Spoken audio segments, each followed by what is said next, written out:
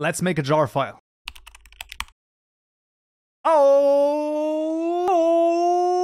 right, we find ourselves in IntelliJ once more, and in this tutorial, we're gonna be creating the jar file. So this is actually very straightforward. It works the same for both Forge and Fabric, and it is very easy. What you can do is you just go to the Gradle tab at the top right corner, and you're gonna go to Build, and then you're gonna double click Build right here.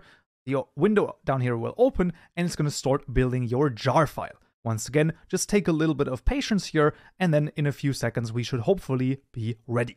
Now, after your build successful, you can be assured that your jar file is ready for you. However, there is one very important thing that you need to keep in mind, and that is if you now were to press the start key over here, it will run the build task. Make sure to go onto here, select it, and select run client again, so then you can run the client again. And if you ever want to build again, you can switch to build and then just press the run key and then continue along and building your jar. Now, where is your jar located? Well, it is located in the build folder. So what you're going to do is you're just going to right click the build folder, open in Explorer, and here it is right here, the build folder. So we're just going to click on this, go to the libs one. In both cases for Fabric and Forge, they're both under the build libs folder, and it should usually be the shorter name that is your correct jar, not the dev, not the sources, and also not the sources dev.